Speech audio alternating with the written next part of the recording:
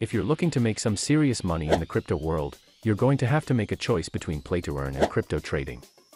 Both options can be extremely profitable, but which one is going to make you the most money? Let's take a look at play to earn first. Play to earn is a relatively new concept in the world of cryptocurrencies. The basic idea is that you can earn money by playing games. Yes, you read that correctly. There are now games that allow you to earn money while you play. The two most popular play-to-earn games are CryptoKitties and Axie Infinity. In CryptoKitties, you can earn money by breeding and selling digital cats. In Axie Infinity, you can earn money by training and selling digital monsters. So, how much money can you make with play-to-earn? Well, it depends on how much time you're willing to put in. If you're just playing a few games here and there, you're not going to make very much.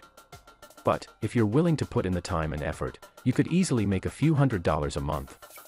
Now, let's take a look at crypto trading. Crypto trading can be a great way to make money, but it's important to find the right opportunities. The key to making money with crypto trading is to buy low and sell high. This is easier said than done, of course. But, if you can find the right opportunities, you can make a lot of money. To find the best opportunities, you'll need to do your research and stay up to date on the latest news and trends.